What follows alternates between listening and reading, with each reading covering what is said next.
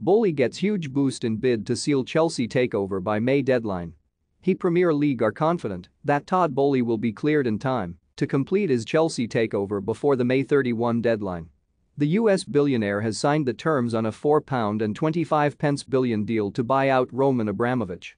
All that is left now is for government approval and an owners and directors test to be carried out by the league before a new era can begin at Stamford Bridge.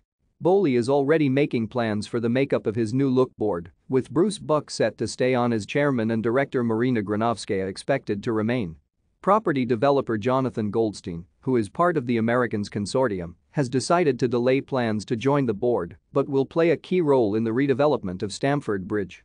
It is understood this decision was made early on in the process, with the well-known Tottenham fan wanting the club to feel comfortable with him before he takes on a more prominent position. Boehly will have a hands-on role on the board, with Chelsea fans Daniel Finkelstein and Barbara Charon also part of a new leadership team. Todd Boehly has won the race to buy Chelsea from Roman Abramovich. Chelsea's current special license to continue football operations expires at the end of the month, which is why all parties are keen to see the sale completed by then. Sports Minister Nigel Huddleston told Standard Sport, "There's no doubt it's a complex situation.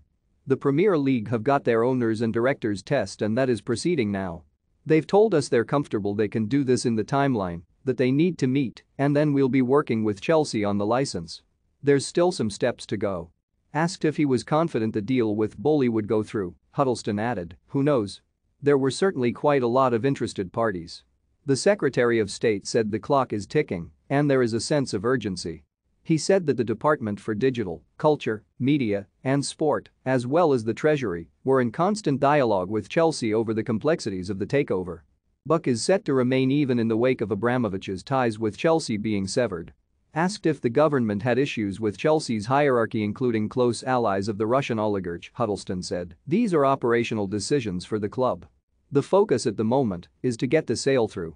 The government will not sign off on the deal unless assured that no money will make its way back to Abramovich, a stipulation from the outset of talks.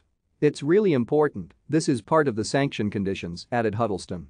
"The money cannot go to Roman Abramovich. It will be frozen, and that's a really important part of this process. There's a wide understanding that the money cannot be used by Roman Abramovich. Abramovich is one of a host of Russian oligarchs to have had their assets frozen amid the ongoing invasion of Ukraine. The government has also pushed to either ban competitors from Russia and Belarus or else have them sign declarations denouncing Vladimir Putin's invasion. It led to players from both nations being banned from competing at Wimbledon. The UK government remain adamant that Abramovich must not benefit from the sale of Chelsea," Adam Davey-Paugh, and Huddleston said there would be no softening of that stance. "We completely supported the decision that Wimbledon made," he said, despite the likes of Novak Djokovic, Rafael Nadal and Andy Murray raising concerns over the decision. "While I understand there is some pushback from some players and governing bodies, I can tell you it's got overwhelming support from the population. People understand exactly why they've done that.